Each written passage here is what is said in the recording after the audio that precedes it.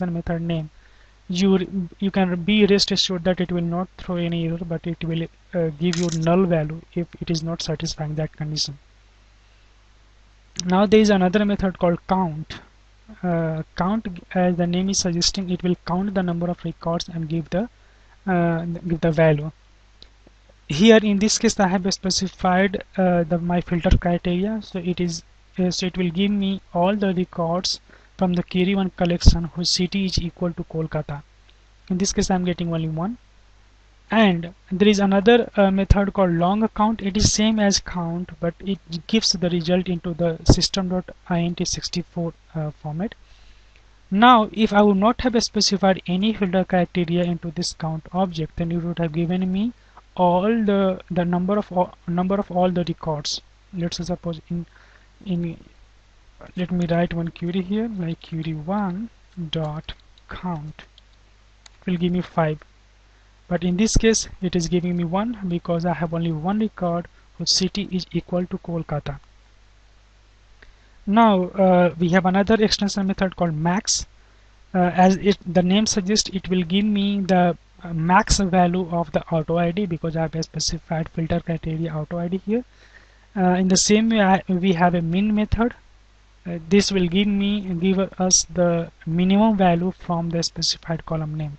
So in this case I have auto ID minimum equal to 4 and maximum is equal to 16. You can see it here in this collection. 16 is the maximum, here 15 is there, 9 is there, 7 is there, 4 is the minimum.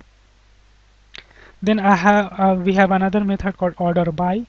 As the name is suggesting, order by sort the collection on a specified field name. In this case I'm trying to sort the query 1 collection on name on the name field. Now we have another method called order by descending. Note that if you are using order by, then it will sort the collection on ascending order. If you have to sort into the descending order, then you can very well use order by descending extension method by specifying the name, specifying the field name on which you want to sort it. And then we have another extension method called reverse. That reverse extension method will just reverse the collection. So if query 1 the first element is 16 and last element is 4, so my reverse list will get the first element and as 4 and last element as 16. You can see, so it will just reverse the order of the element. Then we have a sequence equal, another extension method that determines if both the collections sequence are same or not. In this case I'm trying to determine query 1 and reverse list if both are same or not. Because both are not same, because the order of the elements are different, so it will give me the false. Then we have skip extension method that is used to skip a specified number of element from the collection. So I have tried to skip the first 2 element from my collection, so it will skip first 2 and give the rest 3. You can see it here. So skip while what it does is that it skips the first nth element from the collection which is satisfying this particular condition, and as soon as it finds element that is not satisfying the condition, it breaks the loop and gives the rest of the results.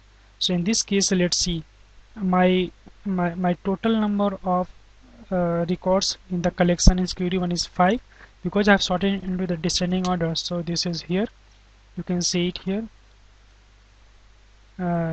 16, 7, 9, 15, 4, where these 2 records are satisfying that condition, where city is equal to city has word called city, and my third record is not satisfying this condition because it has a small city, so it breaks the loop here itself, and it will give me these 3 records as you can see it here. Skip while auto ID 9, 15 and 4, auto ID 9, 15 and 4. Now we have another 1 minute.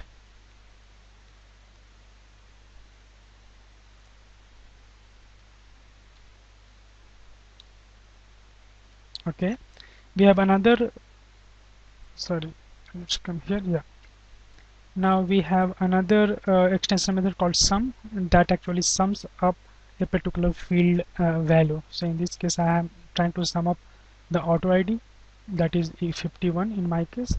Then we have another extension method called take that takes a specified number of elements from the collection. So in this case it is taking three elements from the query on collection, and it is uh, keeping the rest of them. It is just ignoring the rest of them.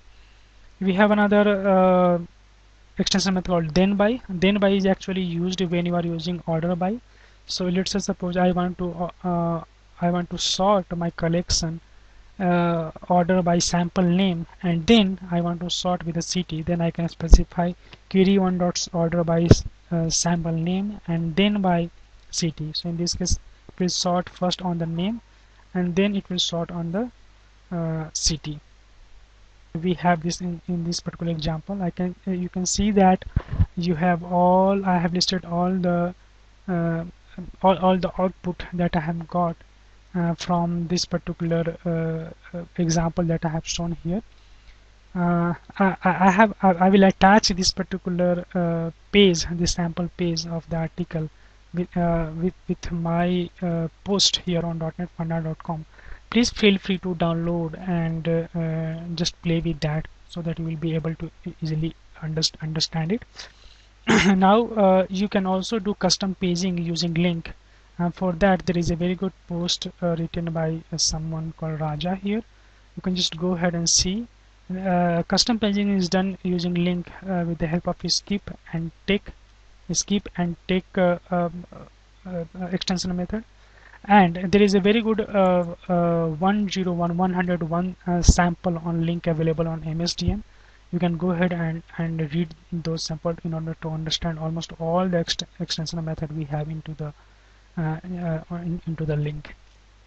I hope this article was useful, and feel free to write me on by responding to this article if you have any question or query or any comment or any suggestions.